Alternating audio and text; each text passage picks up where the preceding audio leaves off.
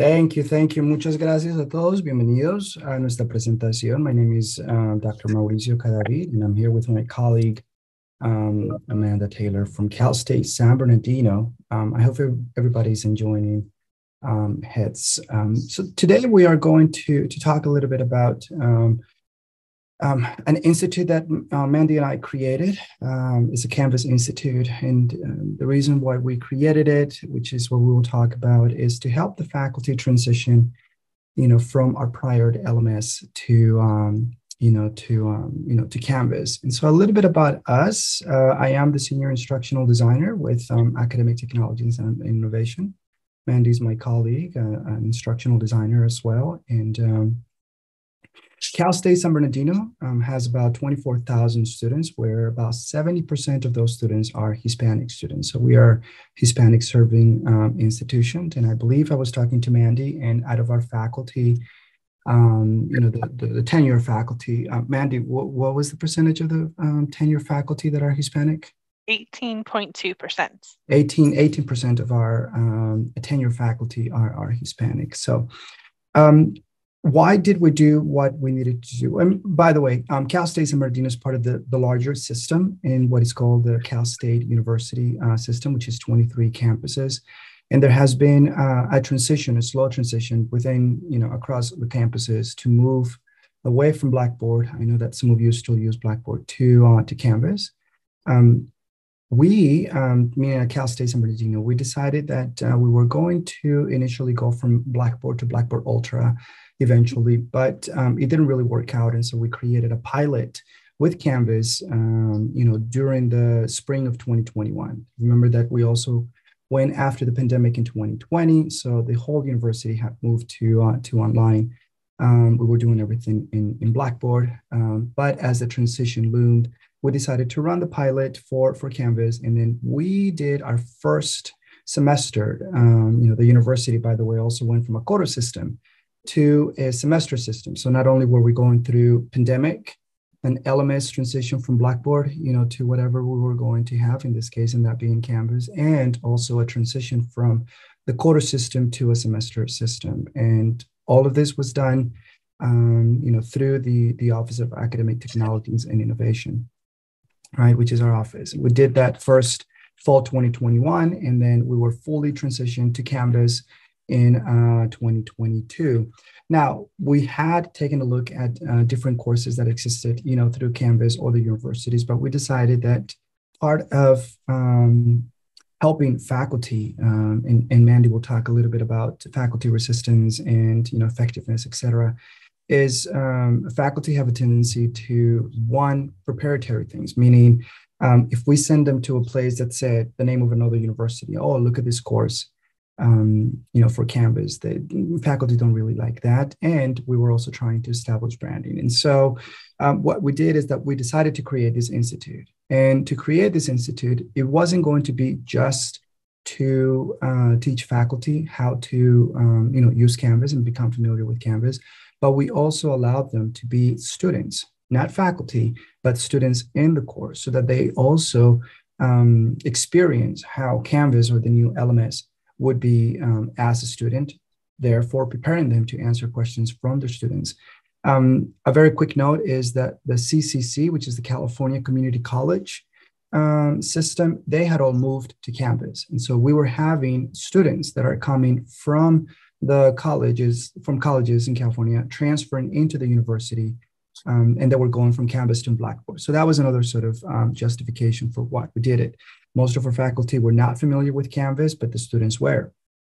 And that really helped a lot with what we designed. Part of what we did for the course is that we did use, design principles for effective, professional development, as well as we wanted to measure a little bit what the impact would be on the faculty, learning the elements. I see we were continuing to remain in a hybrid and moving a lot of the courses online. So why we're really talking about this and what you're going to see is the most fundamental ed tech used in our institution, right? We needed to make sure that faculty felt comfortable with the LMS. Blackboard had been very clunky and out of style. Canvas is built in a social platform, which means that it's easier, it's simpler. It removed a lot of different tools that faculty have. But faculty were finding that very difficult. So if you see on the next slide, Mandy, we then asked the question, so what is this Canvas Institute? What is it that we did? Next slide, please.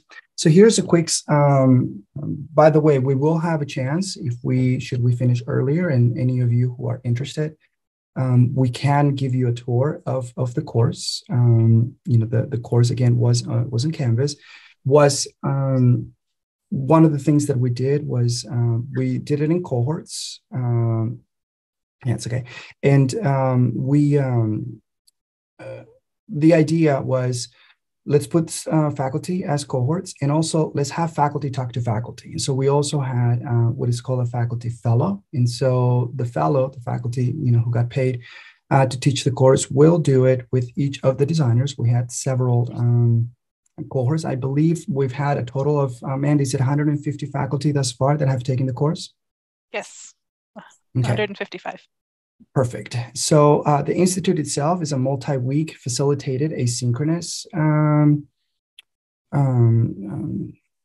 experience.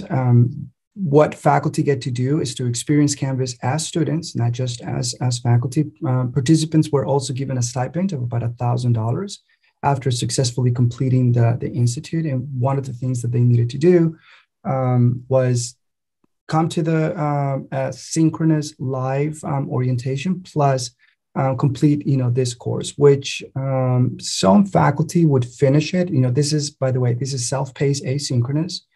Every week they would have a different module open. It will take between 2 hours to about 6 hours, depending on how they wanted to do it. And then after this, we had an exit survey, which Mandy will talk about, talking a little bit or finding a little bit about their experience with it. So if we go to the next slide, Mandy. Now, one of the things that we had to make sure that faculty sort of understood and that we were able to assist them was that we know that faculty are resistant to change in most cases. And so how are we going to address faculty resistance, right? There's a lot of research. We can provide you some of the research just at the end of the presentation. It stated that the LMS can affect, pedagogical choices and pedagogical change. A lot of faculty feel that based on their ability to understand the LMS and use the LMS greatly contributes to their effectiveness of teaching or not teaching, right? And so research shows that faculty, for the most part, are reluctant to change, especially when it comes to teaching practices. And LMS transitions, and by the way, LMS, if you were not familiar with the word, is in the learning management system, like Desire to Learn, Canvas, and then Blackboard, etc. Now, faculty were already resistant, not just to LMS, but they were also resistant to the fact that we were moving to a more hybrid and online. Thanks to the pandemic, they realized everything was moved to online. So now they needed to really readjust how they teach. We have the majority of the students now are social students, plus they've been taking a lot of classes online during the pandemic, and their expectations for high quality courses has also increased.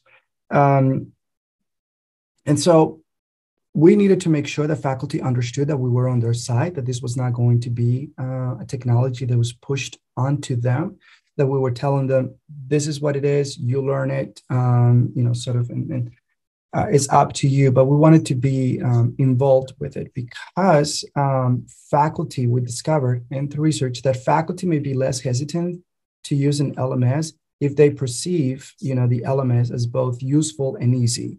And we wanted to make the Canvas course to be useful and easy to use, right? And so this support included, we had to provide support, which included access to technical personnel, which is us. As a matter of fact, we've been doing office hours where faculty can just come in during a particular time, 12 to 1, to ask questions about Canvas, go one-on-one, et cetera. But for them, it was very important that they knew that we were there to assist. But let's take a look. If you go to the next slide, Mandy, please. So how did it actually look? And these are the 5 different sections, modules that we had in the course. Again, if you want to take a look at how it looks, in the background or as a student, Mandy will give you the tour. The 5 modules were obviously, a welcoming and asking them to use some of the tools like uploading a video, welcome video, etc., to the Canvas. We talked about best practices in course design. You notice that this doesn't say best practices in LMS use. This is about pedagogy. This is the new tool that we have. Let's talk about some of the best practices, for that tool. Create an accessible course, content. The reason is that Canvas is already accessible, but you can always mess up accessibility by doing certain things. Our university, or if you're familiar with the, West Coast or the CSU system, we are very, very big on accessibility. So everything that we do, we run it through accessibility. And so we wanted to make sure that they also understood from the beginning how to use the accessibility tools in Canvas, like Ally, to make sure that the course is accessible.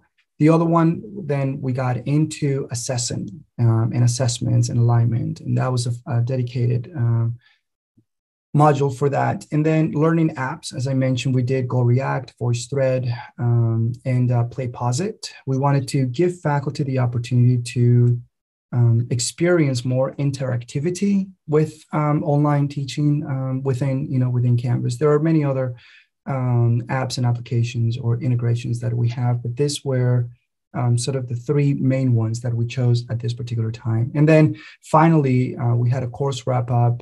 We had faculty talk a little bit about their experience, compared sort of how they were in Blackboard versus Canvas, some of the things that they liked, some of the things that they didn't, and those will be some of the those things that Mandy will talk about. And so, speaking of Mandy, I want to hand it over to my colleague Mandy Taylor, and she will talk a little bit about design principles.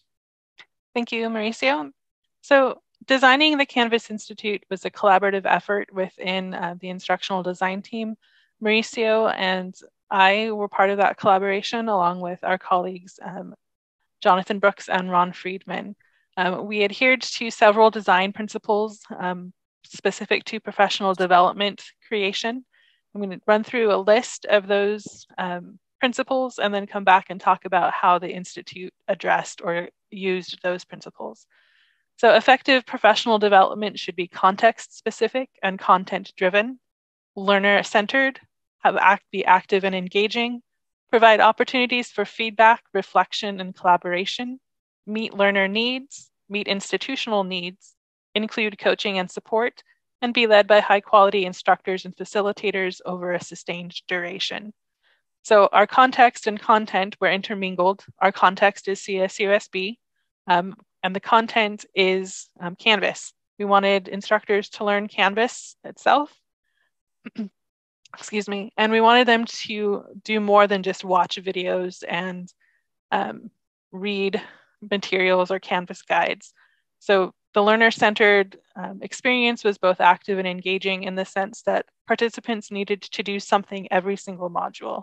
There was a discussion and an assignment. They were in Canvas, changing profiles, settings, or notification settings, creating assignments, participating in discussions, and they were creating their own YouTube videos that they embedded into Canvas, all sorts of things that they needed to do to learn some of the mechanics of Canvas.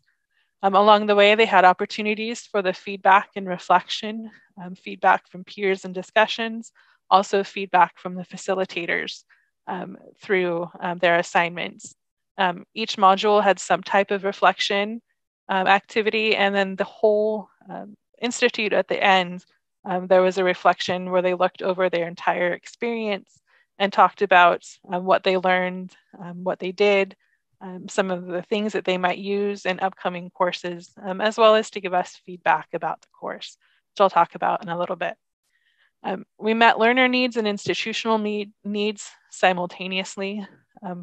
The basic need of our learners was to become familiar with and confident in using Canvas.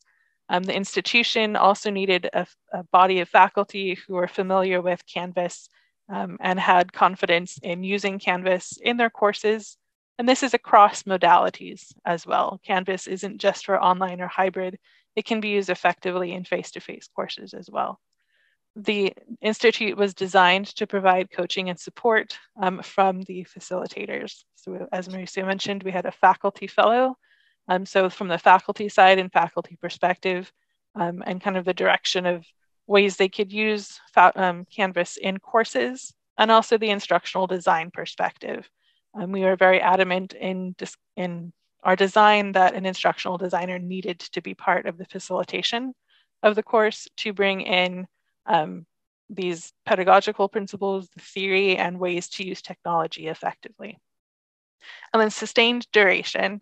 We knew from our own experience, as well as some of the research, that faculty needed more than a single day to be in Canvas and to learn this material. And so our summer iterations in summer 2022, those were 3-week intensive Canvas Institute experiences. So they had all the work to complete within 3 weeks. And the idea there was to have shorter, more intensive sessions so we could get more faculty through the Institute. And then in the fall, we had fall 2022, and then our upcoming spring iteration, which starts in a couple of weeks, will be 6 weeks long, so that there is more time and that faculty can adjust their schedules based on their teaching load and other responsibilities. Okay, so with all that, how do we know that this institute is effective or has been effective? So we measured the Institute's effectiveness by analyzing exit survey data and the final reflection assignment. The final reflection was anywhere between 8 to 10 questions that faculty had to respond to in a discussion board, and then they could talk to each other to kind of commiserate about their experiences.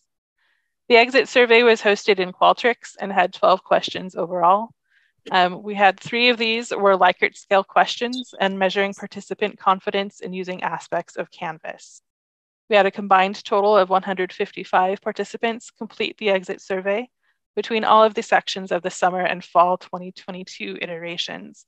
We currently have about 35 participants signed up for our spring course, and registrations end today. So we'll see how many more people we can help this time through. For the purposes of the survey and for the data that I'll be talking about in a few moments, confidence was defined as, quote, pertaining to participants' perception of their knowledge of and ability to use tools, navigate, or create content within Canvas. Confidence did not pertain to whether participants will use everything presented in the Institute. To be honest, there's really no way that you can implement everything in a single course that we talk about in the Institute. The idea was to introduce some basics and some tools available in Canvas and give them the option to choose what works best for them. So let's take a look at what we found. So first, the Institute was open to faculty of all ranks from all departments and colleges. CSUSB has 6 colleges, the 5 listed here: Arts and Letters, Education, Jack Brown, Business and Public Administration, Natural Sciences, and Social and Behavioral Sciences, as well as the College for Extended and Global Education. We did not have anyone identify as being part of the College of Extended and Global Education, so we are not able to measure our impact there. However, of the 155 participants, we see a generally even distribution between Arts and Letters, Natural Science, and Social and Behavioral Sciences, and Education and Jack Brown colleges were also relatively even. What's important to note here is that the Institute had a campus-wide participation and impact.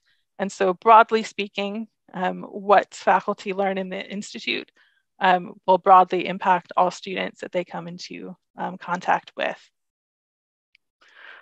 So now some more data fun, and I attribute this to Mauricio wanting to see some of the charts and numbers and learning to use data.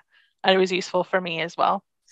So this chart that we see here depicts participant confidence in creating Canvas content, such as pages, assignments, quizzes, discussions, and modules. Participant confidence clearly increased between pre and post-institute completion. The data show a 506% increase in very confident ratings and a 97% decrease in unconfident or very unconfident ratings. Excuse me. So some of the things or related activities in the Institute to measure this, or how participants did this work. They had to create a Canvas module, a Canvas page, Canvas assignments, both with a learning app and without. They needed to upload a file to Canvas, create and edit a discussion board, and create and edit a Canvas quiz. They could use either new quizzes or classic quizzes. Participants provided screenshots of completed activities and were assessed on completion via a Canvas rubric. Our focus, our focus in the Institute was the actual mechanics of creation and ensuring participants were comfortable with those mechanics. So we did not necessarily see and go into the quality or the effectiveness of the assignment or the things that were created. We were more interested in the fact that they were able to use the interface to create those materials. This chart we see depicts participant confidence in creating assignments using learning apps, such as GoReact, PlayPosit, and VoiceThread. The data show a clear increase in participant confidence after completing the Institute. There's a 700% increase in very confident and confident ratings, and a 97% decrease in unconfident, very unconfident ratings. The Learning Apps module was also rated as one of the most useful throughout the Institute. We chose to focus on these three learning apps for the sake of time and to minimize complexity in the training, which was designed for novice Canvas users. We had also noticed in our own general data review that these three apps were the most widely used across the university. And so we thought these would be the best ones to focus on for beginners. Participants were given a brief overview of the tool within the Institute. Then they completed an activity as a student in each tool. They then had to create an assignment in one of these tools as an instructor, just to get used again to the basic mechanics of assignment creation. Finally, they completed a reflection activity where they discussed which tool they might use in an upcoming course and how they might use it. This chart depicts participants' overall confidence in using Canvas in general, and this gets at the heart of the purpose of the Institute. The data show that overall confidence in using Canvas clearly increased from pre to post-Institute participation. 0 participants rated themselves as unconfident or very unconfident after participation. There is a 1,200% increase in very confident participant ratings and a 206% increase in total confident, very confident ratings. There is an 83% decrease in neutral participants, suggesting a move to either confident or very confident. These numbers again suggest that the Institute's primary goals of increasing participant overall familiarity with and confidence in using Canvas were met. We're hopeful that the upcoming iteration will be as well received, and as we continue to analyze the data we received, we can get a clearer picture of how the Institute has been effective. So finally, one last thing I want to talk about is which modules participants found most useful. We asked them to identify the most valuable topics within the Institute. This is part of the exit survey. Participants had the option to identify more than one topic.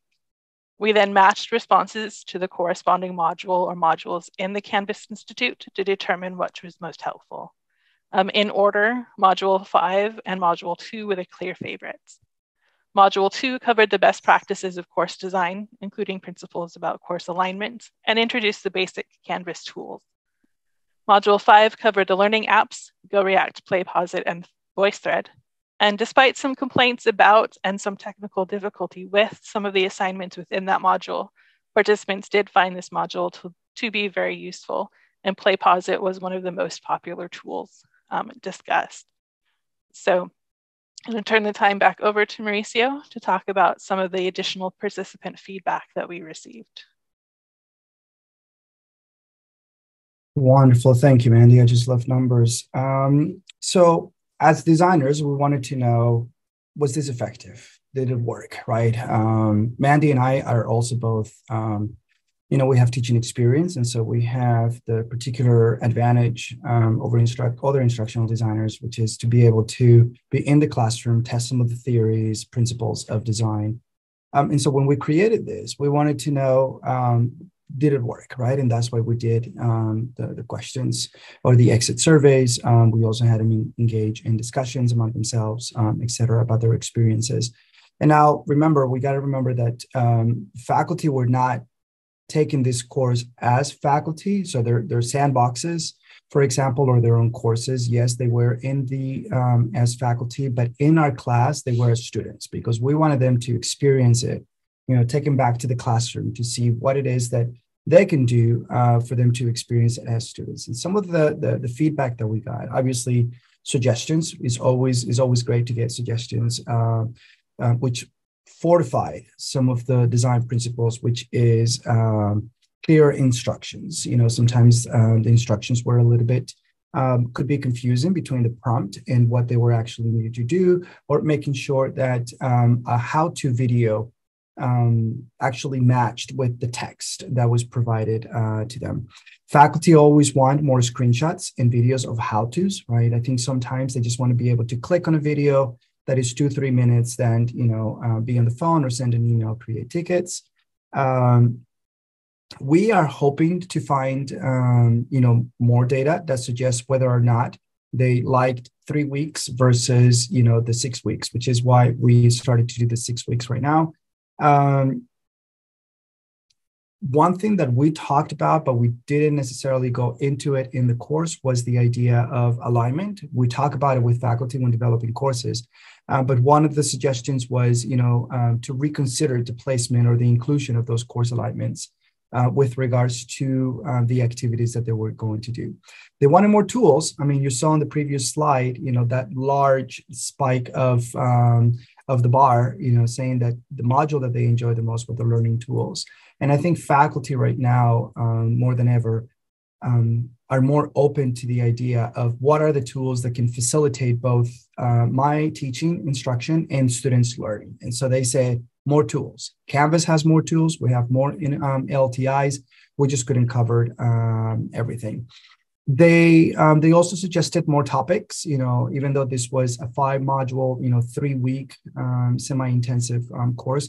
They wanted to talk more about attendance. How do you take attendance?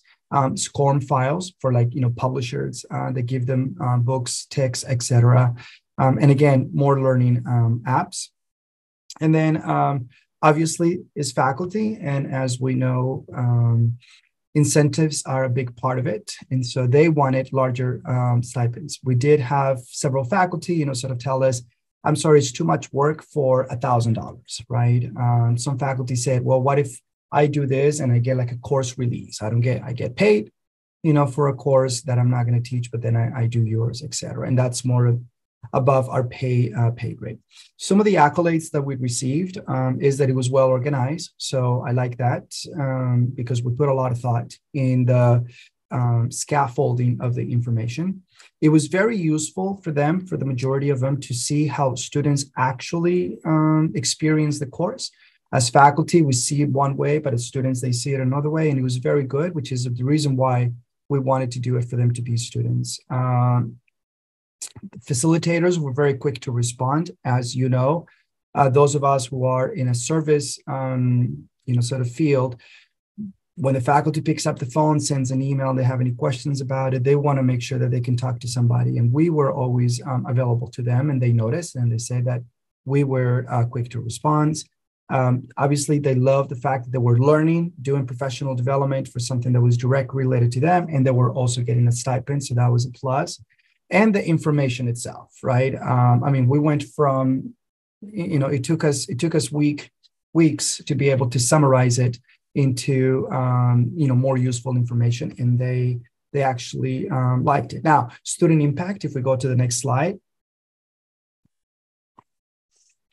We don't yet have data on the students, the faculty, using the students. We have received in time emails from faculty saying, oh, after I implemented all the things that I learned in the Institute, I've received these compliments from students saying that they like how the course is organized, the information, the descriptions, et cetera, like that. And so that actually helps us and helps faculty know that, repetition and information and clear information and instruction it's very, very good for that. Now, we would like to actually ask faculty to ask the students about their courses themselves. Maybe we can introduce that in the future. Now, I am taking a look at the clock, and that means that we've been speaking for about 32 minutes. I want to open it up for some questions. Thank you, Mandy. If there are not any questions, then those of you who would want to take a look at the course itself, like a live view of the course, let us know. But at this time, this is our presentation. And if we have any questions, the floor is yours.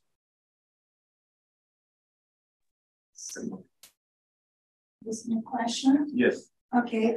Please, before the question, say your name and the institution. Just say it? Okay. Before the question, your name and the institution. Hello. This is Francisco Garcia from UTRGB. Hola, Francisco.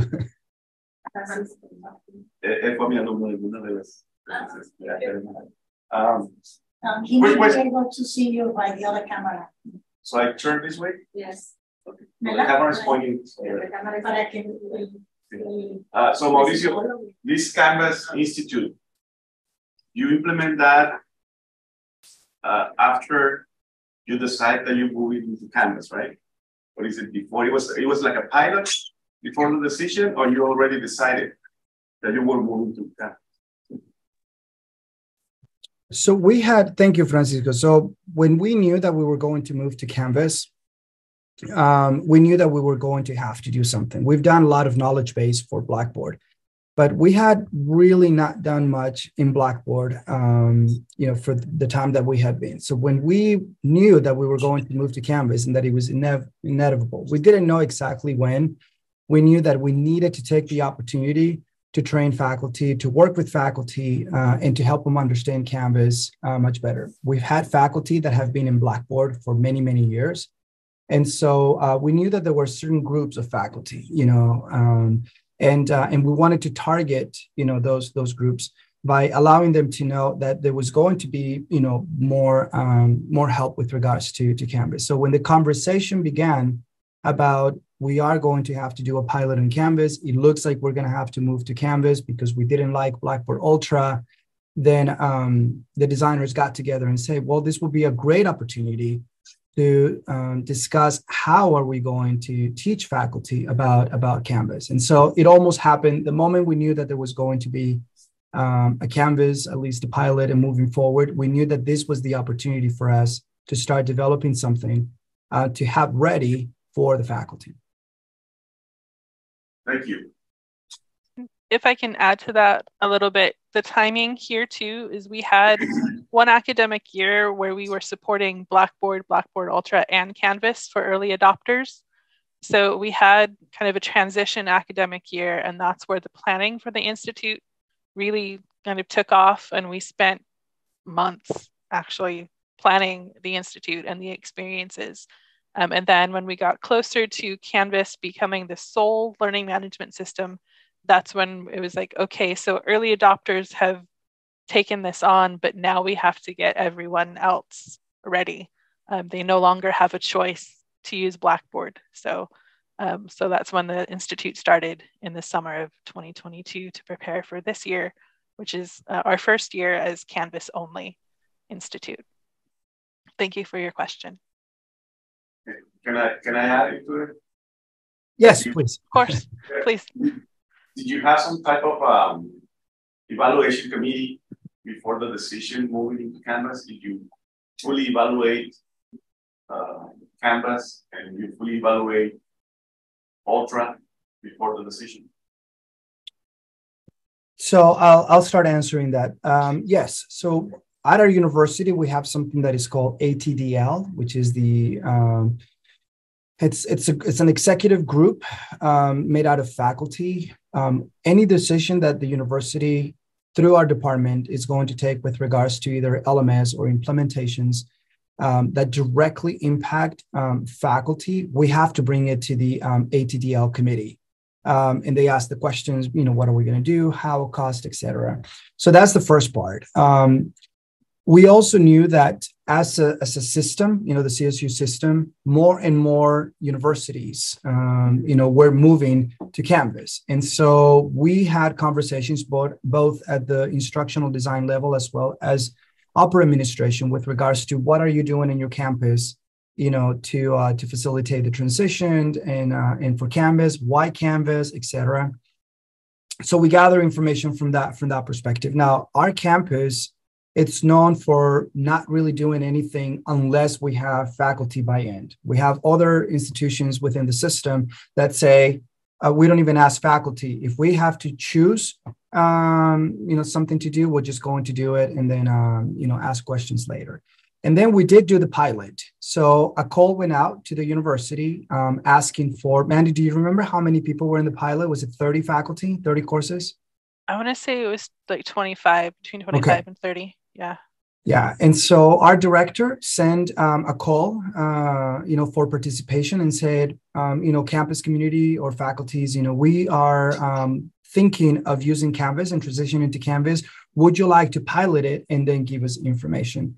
And so we had, when Mandy said that we had at one point, we were supporting Blackboard, Blackboard Ultra, and Canvas, it was that pilot that we were supporting. Now, not to get into the nitty gritty of things, most of the faculty that wanted to go in the pilot were faculty who knew Canvas, either because they've used it before or because they also teach at the community college system. So they're familiar with Canvas, and therefore their reviews were, we love Canvas. Just like I see in Chan's, Dr. Mary Toledo said, Canvas is very user-friendly and I love it. We had a lot of faculty that is like, yes, we love Canvas, let's do it sort of thing. So even though we did the pilot, we did it with faculty that already love Canvas. And so that's how it happened. Once we collected that, we moved forward with Canvas. Excellent, thank you. I have another question. This is Roberto. Like, what about the faculty that did the pilot for Ultra Learn? Did you get any, were there faculty that were like, yes, we love Ultra? I believe it was only like 5 faculty who wanted to do Ultra.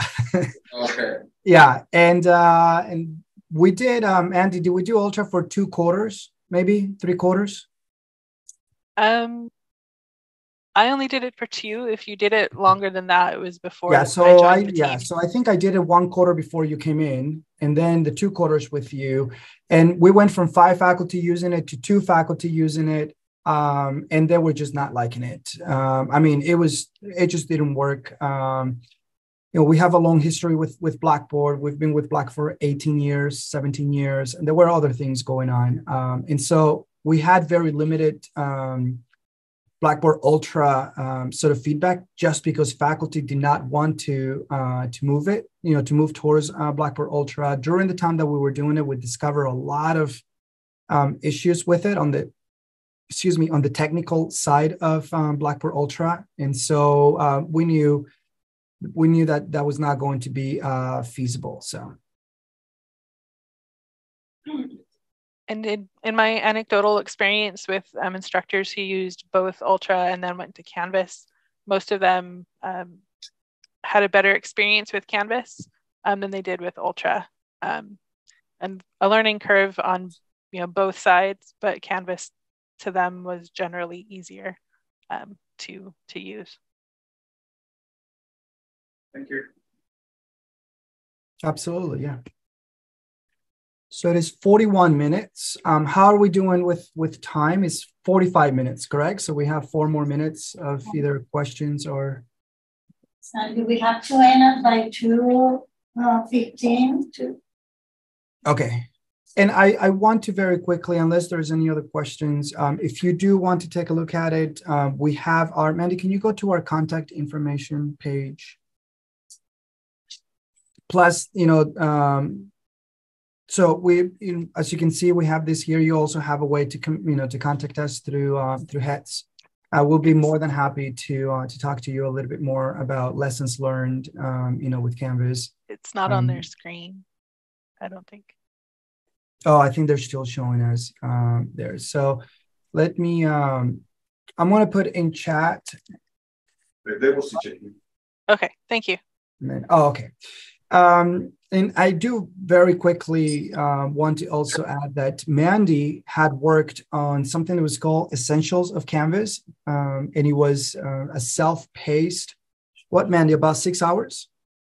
Yeah, 6 to 8. It depended on how deep dive you went in the material. Yep. Yeah. So Canvas, part of that original contract was that Canvas obviously has tours of Canvas, and then, courses, self-paced courses about, teaching with Canvas, or administrators with Canvas, or students, with Canvas. However, as I mentioned earlier, part of this is that their information is very genetic, right?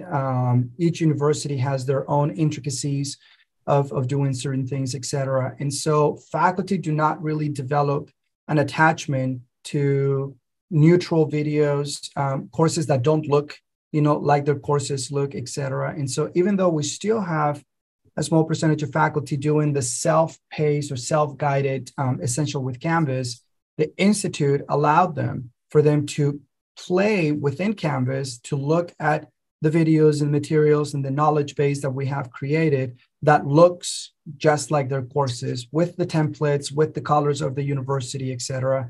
And that's something that is very important that to us and to faculty, when developing, sort of like branding, that this was done for them, not that we're just simply sending them to an external website or external YouTube, to watch other universities' courses. So.